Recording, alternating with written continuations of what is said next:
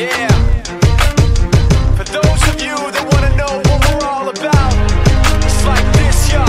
This is 10% luck, 20% skill, 15% concentrated power of will, 5% pleasure, 50% pain, and 100% reason to remember the name.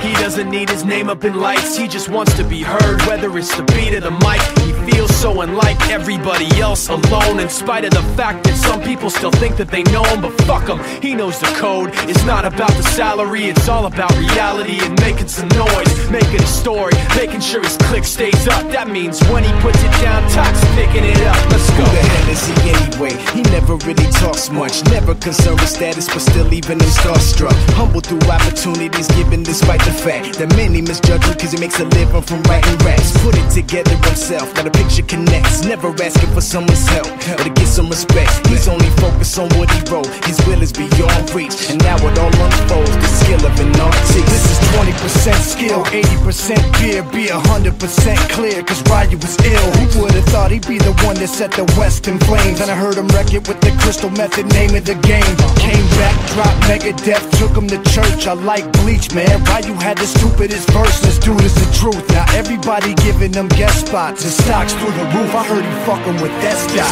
10% luck, 20% skill, 15% concentrated power of will, 5% pleasure, 50% pain, and 100% reason to remember the name. They call him Ryu, he's sick and he's spitting fire. And Mike got him out the dryer, he's hot. Found him in Fort Minor with top, but a fucking nihilist porcupine. He's a prick, he's a cock. The type women wanna be within rappers, hope he gets shot. 8 years in the making, patiently waiting to blow. Now the record with your notice taking over the globe. He's got a partner in crime, his shit is equally dope. You won't believe the kind of shit that comes out of this kid's throat.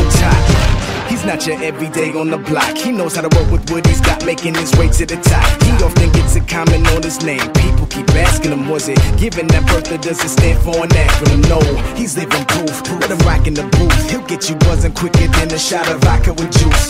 Him and his crew are known around as one of the best, dedicated to what they do and give 100%. Forget Mike, nobody really knows how or why he works so hard. It seems like he's never got time, because he writes every note and he writes every line. And I've seen him at work when that light goes on in his mind. It's like a design is written in his head every time, before he even touches a key or speaks in a rhyme. And those motherfuckers he runs with, the kids that he signed, ridiculous, without even trying. How do they do it? This is 10% luck, 20% skill, 15% concentrated power of will,